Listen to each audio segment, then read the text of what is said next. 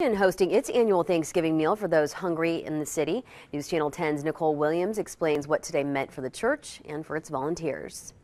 Faith City Mission has been hard at work this holiday season. Kitchen staff has been cooking for the past week and a half to prepare over 300 pounds of turkey, potatoes, and other Thanksgiving dishes to provide a warm holiday meal to those hungry in Amarillo. Executive Director Jenna Taylor says the tradition brings everyone together. It's just an abundant season, and I love that most of all. There's just a sense of abundance.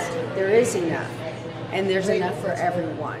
Many volunteers came together to make today happen. One saying it is important to give and help those in need.